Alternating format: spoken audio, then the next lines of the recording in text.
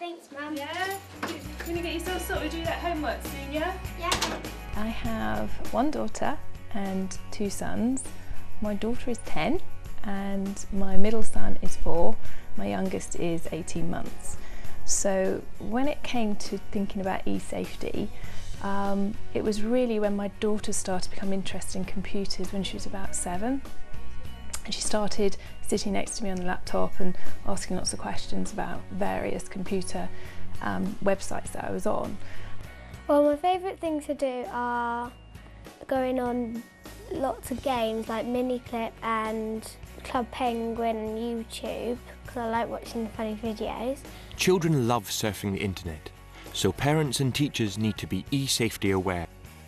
And resources like BETT Award winner Know It All for Parents can be a vital help. The free CD-ROM, which can also be downloaded online, is an interactive resource with advice, information and fact sheets about e-safety for parents and young people. For her 8th birthday, so it's 2 years ago now, we got her a computer and I put it in her room. Shortly after this, Yvonne was told by her daughter's school about Know It All for Parents. After reading that, along with actually thinking it through, we brought it down in terms of actually fitting it into the playroom, which is where it is now, so that I could not supervise, but so I could be with her when she wanted to go on to maybe new websites that she hadn't been on before. The first time I got on Miniclip, I showed my mum and I let her know I was going to play on it there, and she said it was all right for me to have a look, but if anything strange happened, she said to tell her. One of the most important parts of the resource are the SMART rules. S is for safe. You must always keep safe on the internet. M is for meeting.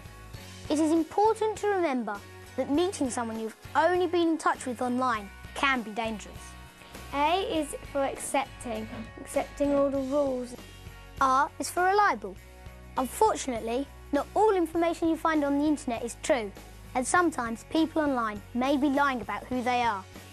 And T is for tell. You must always tell an adult if something's bothering you. First of all, they're kind of in children's sort of language, so they're easy to understand.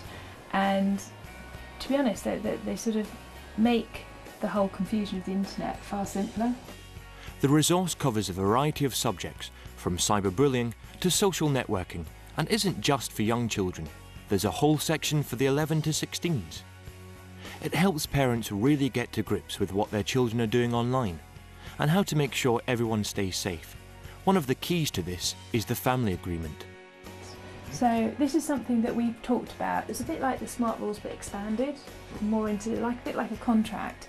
For example, it says here, I agree to keep all personal information private. So that's a bit about the same. But we'll tick that, yeah? Mm-hmm.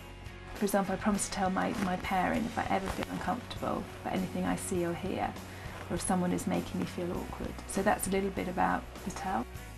I was quite paranoid as a parent that she shouldn't go on lots and lots of websites, but over time with education and going through it together, we actually became a lot more aware together in terms of what she can and can't do.